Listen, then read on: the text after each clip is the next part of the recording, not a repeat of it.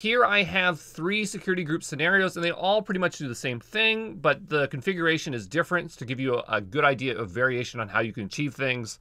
And so the idea is we have a web application running on EC2 instance, and it is connecting to an RDS database to get its information, running in a private subnet.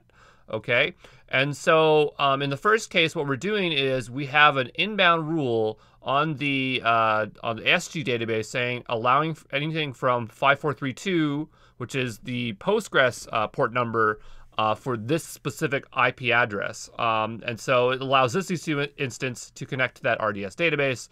And so the takeaway here is you can specify the source to be an IP range or a specific IP. And so it's very specific. It's /32, and that's a nice way of saying exactly one IP address. Now, in the second scenario, it looks very similar, and the only difference is instead of providing an IP address as the source, we can provide another security group. So now anything within the security group is allowed to gain access for inbound traffic on 5432, okay?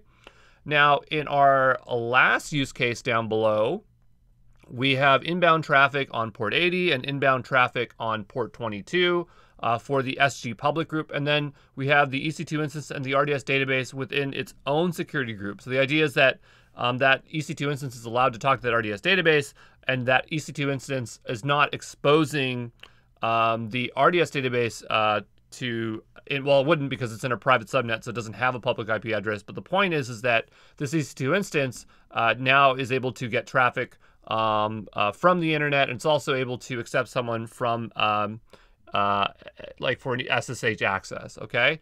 And so the big takeaway here is that you can see that an instance can belong to multiple security groups, and rules are permissive. So when we have 2 security groups, if this one allows, then this is going to take precedence over SG Stack, which just doesn't have anything, you know, because it denies by default everything, but anything that allows is going to override that, okay? So you can nest multiple security groups onto one EC2 instance, so just keep that stuff in mind.